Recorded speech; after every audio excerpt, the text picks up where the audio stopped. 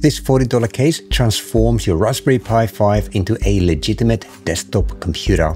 It's complete with a real-time system monitor, triple-RGB cooling, and an M.2 SSD expansion slot. In this video, I'm testing the Electrow Mini PC case to see if it delivers premium features at budget pricing. If you're thinking about using your Raspberry Pi 5 as your secondary desktop computer or perhaps as a server, then this review is for you. The Electrow Mini PC case is more than just protection for your Raspberry Pi 5. It's a desktop transformation kit with some very useful features. First, you get this 1.3-inch OLED screen that shows real-time system stats, CPU temperature, memory usage, storage space, and the IP address, which is useful if you want to do remote desktop connection with VNC. The case includes 3 RGB fans for excellent cooling performance in addition to a fan that is directly on the CPU cooler. It includes 2 rear exhaust fans and 1 top-mounted intake fan. There's also a built-in M.2 SSD slot that supports drives up to 2280 format. The aluminium and acrylic construction gives it a premium mini PC aesthetic. This looks like something you'd actually want on your desk. Everything routes through custom adapter boards that maintain access to the original GPIO pins. Plus, you get proper power button functionality with safe shutdown. The case measures 120 by 120 by 72 millimeters. That's compact enough for most desk setups. And there's a version of this case that works with the Jetson Orin Nano if you're into AI projects. Here's where this case gets interesting: the price to feature ratio. Most Raspberry Pi 5 case with similar features cost $70 to $90. The SoundFounder Pyron Man 5, for example, runs at $85. Premium aluminium cases without displays costs $50 or more. At $39.90, the Electrow case delivers premium features at mid-range pricing. But there are a couple of weaknesses I'd like to talk about. The case fans aren't PWM controlled, so they run at full speed constantly.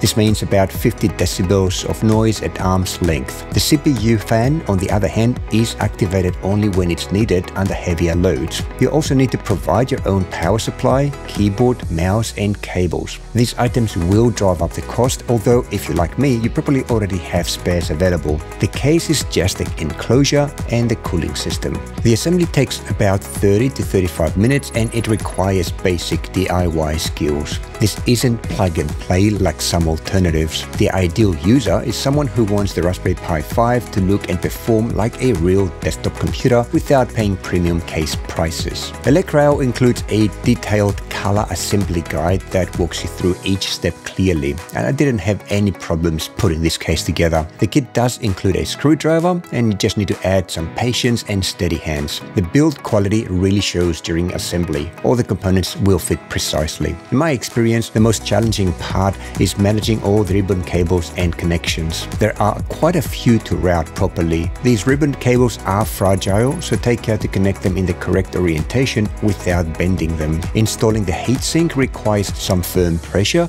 but the included instructions do make it clear what to expect. The M.2 SSD installation requires a screwdriver to secure the drive properly. As I didn't have a drive available when I did the assembly, I had to remove the 2 acrylic panels and then the L-shaped aluminium panel with the OLED screen to install it later. Aside from the many screws I had to remove and take care not to lose, this was an easy process. The software setup involves downloading Electrow's scripts from GitHub, and it enables the OLED display and power button functions. While it's not plug and play, the process is well documented and it worked without any issues in my first try. Overall, this feels like a quality kit designed by people who actually assembled it themselves.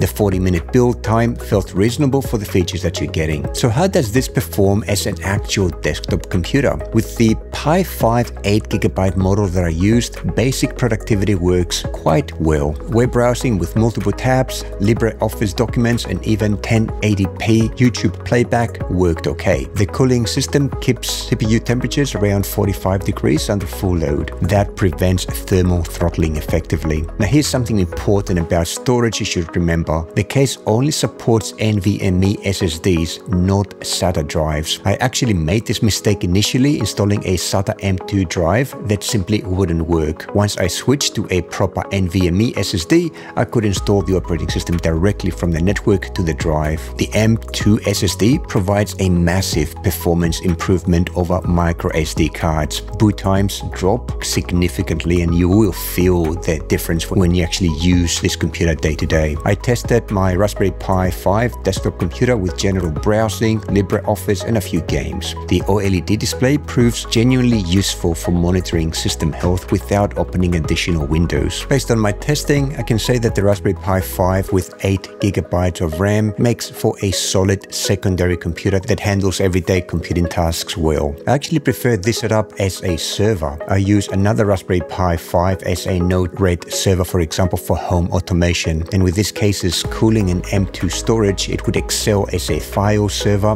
media server, or even a web server. The OLED display becomes especially useful for server monitoring without needing a dedicated monitor. The noise from constant fan operation might bother some users in a quiet environment, but if you do actually use this computer as a server, most likely it's going to be in a closet or in a server room, which is going to be far away from where you work. The Electrow Mini PC case delivers substantial value at the $39.90 price point. You get premium features typically found in much more expensive cases. The OLED monitoring, triple fan cooling, and M.2 expansion create a legitimate desktop or server experience. Yes, the assembly does take effort and the fans do generate noise, but if you want your Raspberry Pi 5 to look and perform like a real computer, then this case delivers. Please drop a comment below if you're planning to use the Raspberry Pi 5 as a desktop computer or a server. And thank you for watching, and I'll be seeing you in the next one.